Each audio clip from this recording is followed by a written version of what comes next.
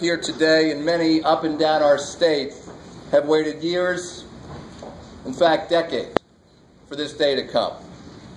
And I know that many of you know others who had hoped for years and decades to see this day come, but they passed before their right to marry the one they loved was recognized by the state that they call home. And you may be wondering why that we are doing this bill signing right now instead of a few days or a couple of weeks from now. And the reason is simple. I do not intend to make any of you wait one moment longer.